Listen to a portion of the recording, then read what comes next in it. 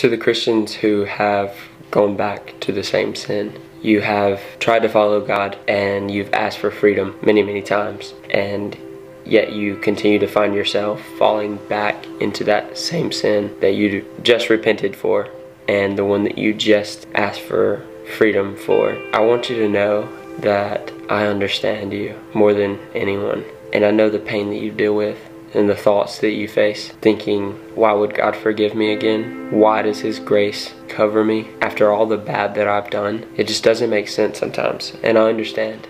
The other day I was reading Nehemiah chapter 9, and it encouraged me. It kind of goes through a timeline of the Israelites, and it's basically like a letter saying thank you to God for all that He has done, even through all of their disobedience and even through all of their wicked ways.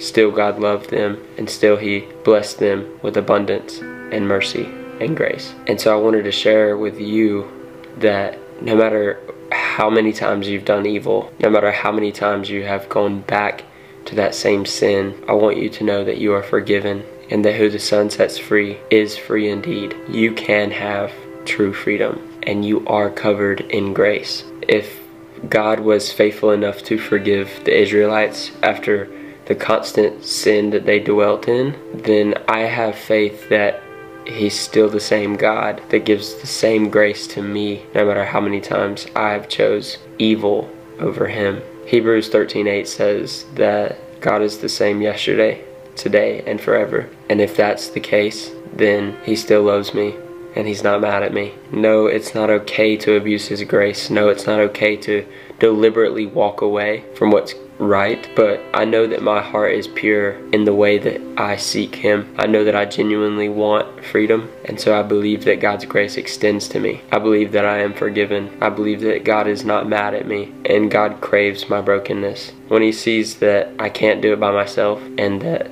I'm actually broken over the things that I've done, He knows that He has the potential to forgive me and to save me and to set me free. And so no, repentance is not a bad thing. Repentance is actually pleasing to God because He loves taking broken things and putting them back together.